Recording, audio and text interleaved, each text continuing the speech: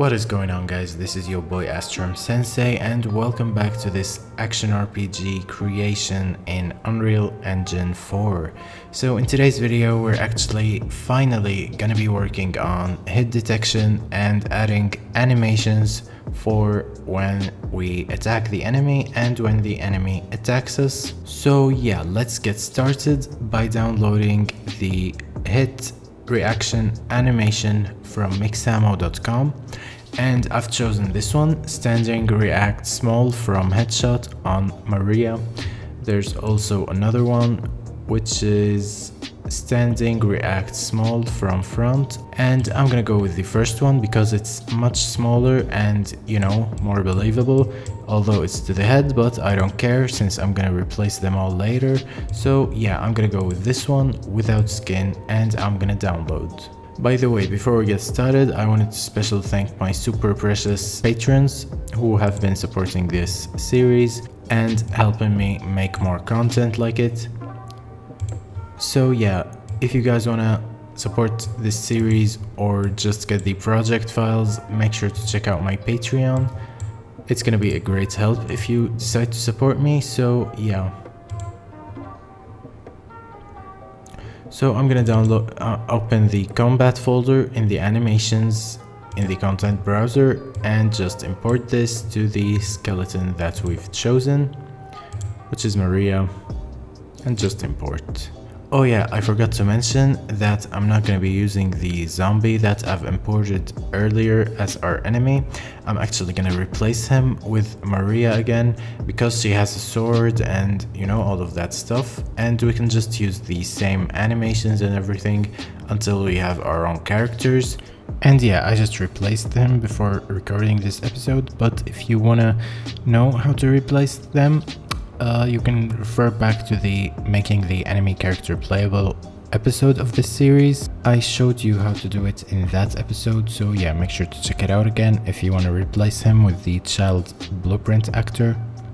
Now, before we get started working on the hit detection that we're gonna be working on in this episode, there's one issue that I want to address, and that is when you put back the sword, the animations don't go back to the normal running animation, the normal walking and running animations.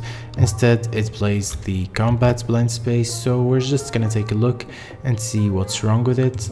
I'm gonna go to the BP base.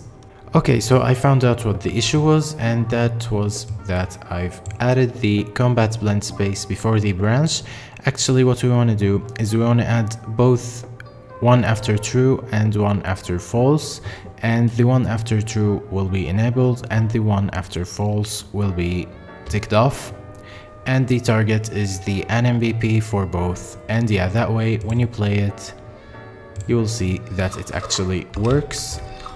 So when you put back the sword, it goes back to the normal running animation, and yeah, that's about it. So yeah, right now we can start working on our actual hit detection. So yeah, we're gonna go do just that in the combat graph. Now, where do we start? We're gonna start here under the lock on. We're gonna get a reference to, like, just select the sword of nobles, which is whatever you called your sword, by the way. I just called it like that out of the blue. And you want to add event for sword of nobles, collision on component, begin overlap. Yeah, we're gonna work on that later on. So now that we've imported everything, what we want to do is we want to create a new function in our blueprint interface, character actions. So we go there and add a new function. I'm gonna call it check hit, and yeah, that's about it. I'm just gonna put it in the combat category and compile. We're gonna create a new function called on hit. So we created two of those, check hit and on hit, and compile, and just close it. Now what we need to do is we need to go to our attack animations and add a notifier to each of them. So I'm gonna go to the combat folder and add for each of one of the montages a new notifier, which is called check hit. Oh my god, shut up. The voice. Okay, let me turn down the voice. Here you go. Okay, so yeah, we're gonna create a new track for the notifiers, and when you want it to check the hit, so basically at the peak of the attack, what you want to do is you want to right click, yeah, maybe over here, add notifier, new notifier, and we're also going to call it check hit.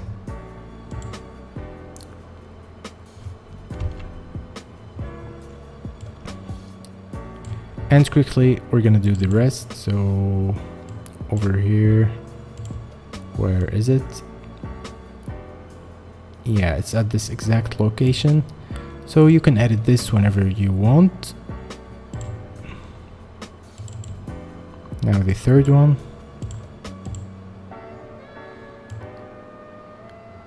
It's at this moment.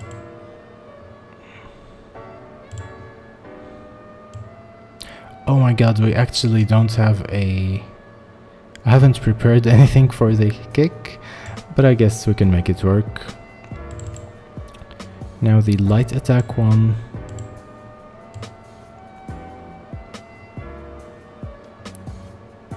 Yeah, about over here.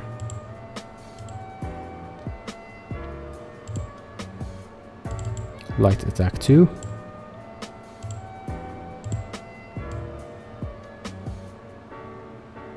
Over here.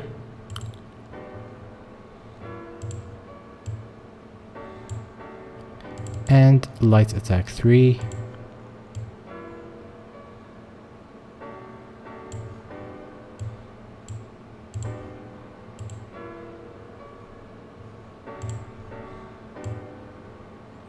Yeah, okay.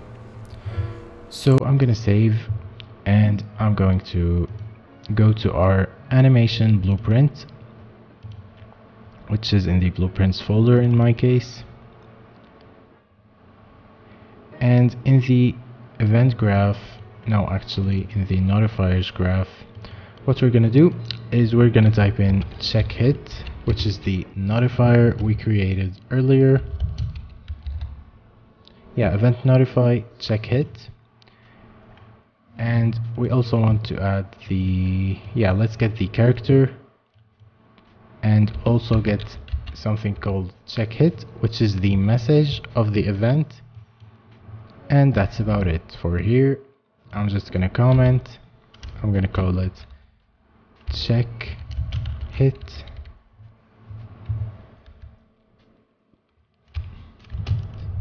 notifiers.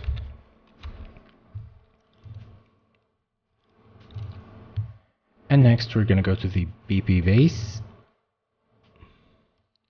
Now there's something, oh, what's wrong? Yeah, I'm gonna type in event check hit. Now what we're gonna do is we're gonna get the nearest enemy, and we're gonna get our sword. And yeah, we're gonna go inside the sword thing, inside the asset, and add something called a socket. I'm also gonna call it check hit socket, and I'm gonna place it at the near the top of my sword. Yeah, over here is good, like this. And basically what we want to do is we want to get the socket location, and we're going to copy the socket name. I'm actually going to delete the spaces just to avoid confusion, and copy the name and paste it here. We also want to get the nearest enemy location,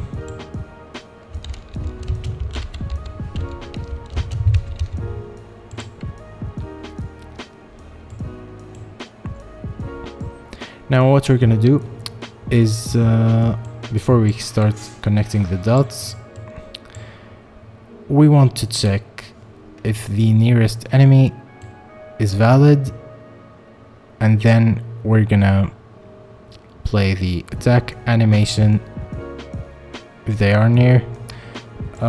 We're also gonna calculate some stuff. So after the event check hit, what we want to do is type in is valid,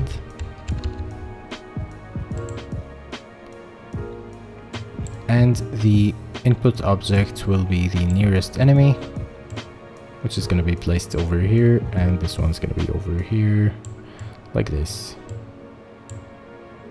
Yeah, okay. And if it is not valid, we want to get the nearest enemy.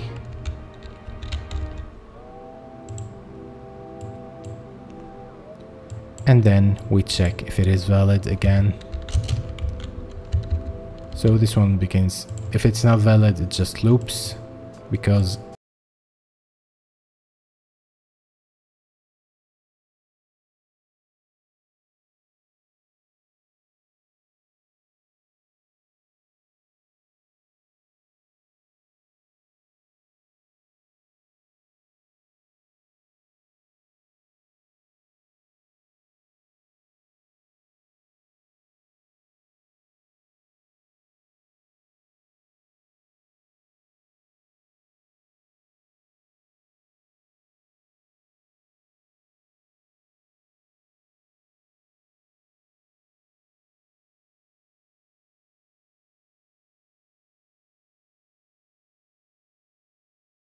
get location and the nearest enemy location, and we're gonna get vector length. Oh, without get, just type in vector length. And what we're gonna do now is we're gonna create a new variable, and we're gonna call the variable hit range, and we want to make it green, a float, a green float. And what we're gonna do now is we're going to check for the branch. We want to check if it's smaller than float, the vector length of these two.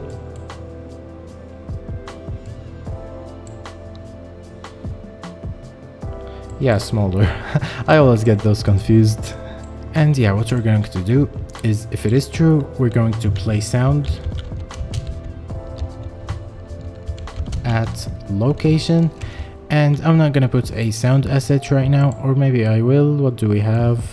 Yeah, you want to add a sound for whenever the enemy is slashed by the sword. So I'm not sure, do I have anything cool here? Yeah, maybe we can just put anything to make sure that it works. Yeah, what about this one? Knife sharpener, I think it's good.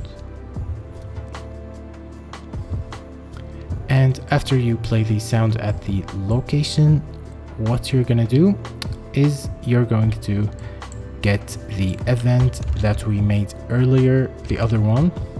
So what did we call it? I think on hit. Just without event. Yeah, here it is, on hit. And no, that's not it.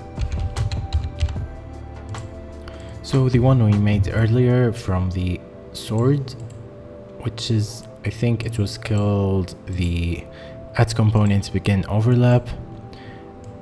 You want to get the on hit event from here, so I'm just gonna type on hit interface call. No, not this one. On hit message, yeah, this one. And I'm just, oh, sorry. Okay, I'm just gonna copy it and paste it here instead of this one, and delete this one, like this. The actor will be the self, and the target will be the nearest enemy, which is this one. I'm gonna add in a reroute node. I don't know. We can just use it, bring a new one, doesn't matter, like this. And yeah, I know I messed up this part, but I think we should be good to go. So we're gonna type in here on hit and use the event on hit. And when it happens, you just play the anim montage, which is the damage montage. What was it called? I think it was called react. Wait, oh, okay. So I actually unimported it, and right now I'm gonna re-import it. I know, I don't remember saving. No, it's here. Okay, I forgot to make it a montage, so just create anim montage. That now it's gonna work. Yeah, here it is. So yeah, after you hit the enemy, the montage plays, which is the react montage, and the turn to actor thing that we made before, this macro, we're gonna use it again over here. So when you attack the enemy, even if its back is turned on you, they turn to look at you when you attack them. Also, don't forget to delete this one because it can really cause issues. We only used it to get the event thing. And you want to select your sword and go to the collision part and choose custom, because this way the character is actually gonna push the entire other character. So I want to choose the object collision enabled to be, the collision presets to be custom, the object type to be world static, and everything in the overlap. And the last thing you need to do is go to that hit range variable and change it to 250. I actually got very stuck while I was recording this, and that's why this part was recorded the audio separately, because I forgot to change the variable. I know, I'm very stupid, but that's what happened, and it ruined everything, and I thought the blueprints weren't working, but yeah, they were. I just was very stupid and forgot to change the variable. So yeah, when we hit play and we go, wait, let me turn down my computer because we don't want to hear it twice. As you can see, it works now. We finally have a fully functional game. Yeah, right now it resembles a game more than before. And yeah, the enemy doesn't fight back, but we'll do something about that later. But yeah, that's the important thing, is that it's working now and it's frozen. Okay. And yeah, the turn to player works because when you attack it, it turns towards you and she walks. So yeah guys, that was it for this video. I know these errors are from the enemy behavior tree. I'll get to fix them later. So before ending the video and leaving you off, I thought I'd explain the blueprints because I actually forgot, and I noticed that I didn't explain everything while editing, so we're gonna go over through the whole thing quickly again. So we added the interface. To the interface we added the on hit and the check hit, and we added a notifier onto the animations, which is called check hit, and we connected it to this event in the notifiers graph in the animation blueprint. And over here in our blueprint base, we got the socket location and of the sword, which we created, like we created a socket on the sword, and we got the location of the nearest enemy, and we got the vector length, and the hit range is based on that. Now the hit range, you can change it however you want. It all depends on how big your sword is.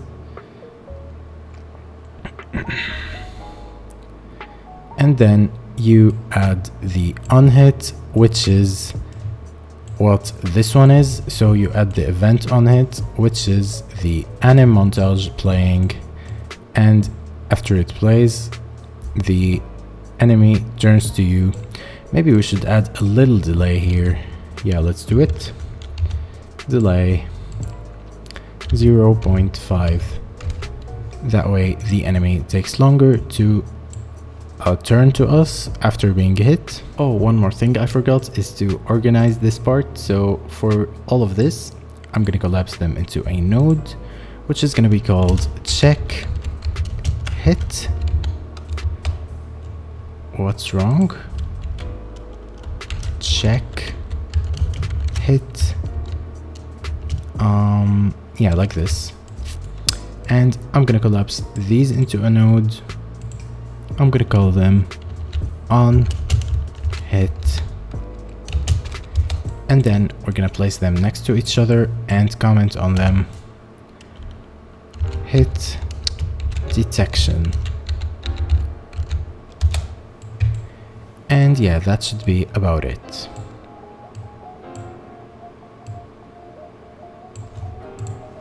But yeah, I'll see you on the next video. Make sure to subscribe and hit the like button and the notification bell.